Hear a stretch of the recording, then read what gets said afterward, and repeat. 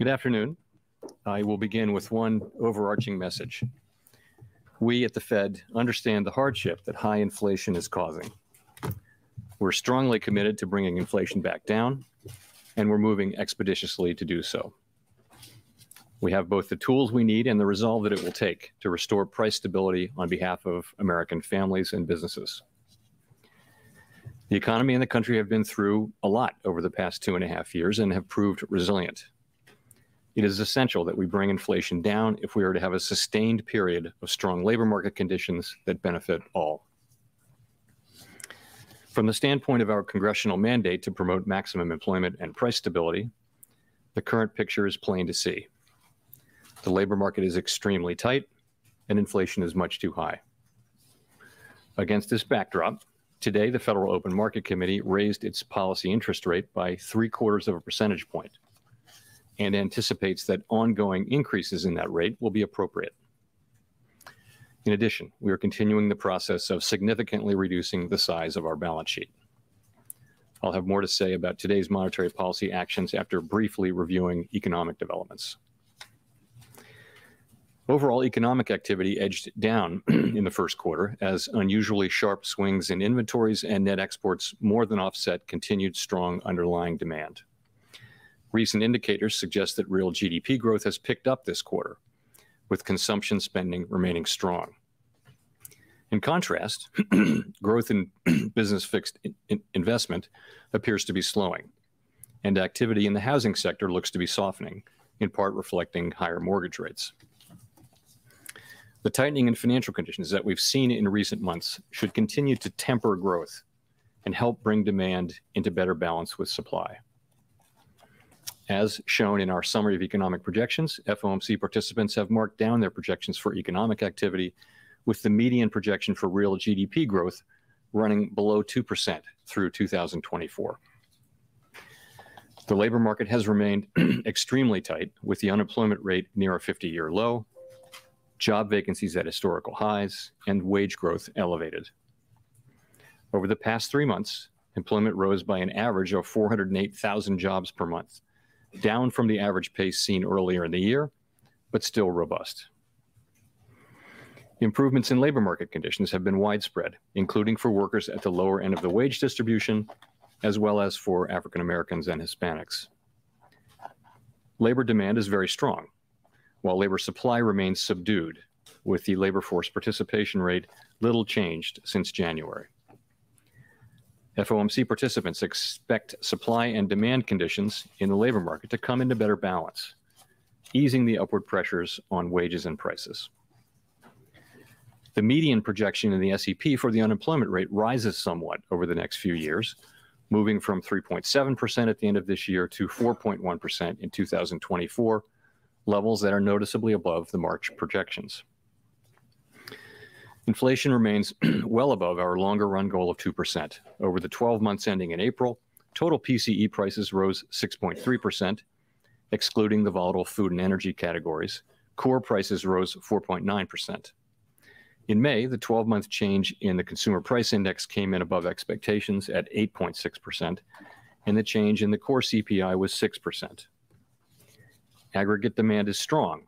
Supply constraints have been larger and long-lasting than anticipated, and price pressures have spread to a broad range of goods and services. The surge in prices of crude oil and other commodities that resulted from Russia's invasion of Ukraine is boosting prices for gasoline and food and is creating additional upward pressure on inflation. And COVID-related lockdowns in China are likely to exacerbate supply chain disruptions.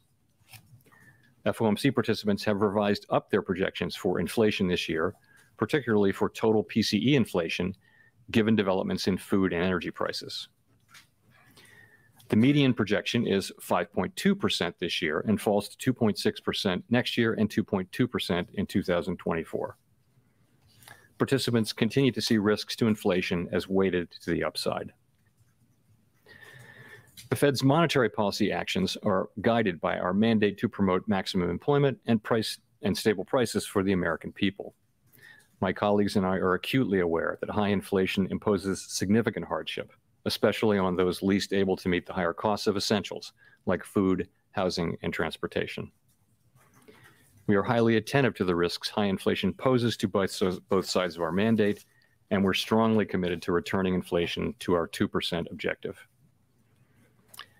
Against the backdrop of the rapidly evolving economic environment, our policy has been adapting, and it will continue to do so. At today's meeting, the committee raised the target range for the federal funds rate by 0.75 percentage point, resulting in a 1.5 percentage point increase in the target range so far this year. The committee reiterated that it anticipates that ongoing increases in the target range will be appropriate. And we are continuing the process of significantly reducing the size of our balance sheet, which plays an important role in firming the stance of monetary policy. Coming out of our last meeting in May, there was a broad sense on the committee that a 0.5 percentage point increase in the target range should be considered at this meeting if economic and financial conditions evolved in line with expectations. We also stated that we were highly attentive to inflation risks and that we would be nimble in responding to incoming data and the evolving outlook. Since then, inflation has again surprised to the upside. Some indicators of inflation expectations have risen, and projections for inflation this year have been revised up notably. In response to these developments, the committee decided that a larger increase in the target range was warranted at today's meeting. This continues our approach of expeditiously moving our policy rate up to more normal levels, and it will help ensure that longer-term inflation expectations remain well anchored at 2%. As shown in the SEP, the median projection for the appropriate level of the federal funds rate is 3.4% at the end of this year, a percentage point and a half higher than projected in March, and 0.9 percentage point above the median estimate of its longer run value. The median projection rises further to 3.8% at the end of next year and declines to 3.4% in 2024, still above the median longer run value. Of course, these projections do not represent a committee plan or decision, and no one knows with any certainty where the economy will be a year or more from now. Over coming months, we will be looking for compelling evidence that inflation is moving down, consistent with inflation returning to 2%. We anticipate that ongoing rate increases will be appropriate. The pace of those changes will continue to depend on the incoming data and the evolving outlook for the economy. Clearly, today's 75 basis point increase is an unusually large one, and I do not expect moves of this size to be common.